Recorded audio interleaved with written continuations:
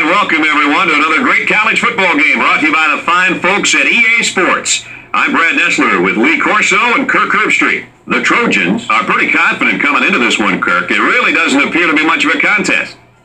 Well, I think you're right. I think this one's going to be a blowout. USC comes into this game with their biggest playmaker at wide receiver, and that's exactly what he does. He makes big plays. Lee, this secondary has really got their hands full trying to slow this guy down. Forget about it.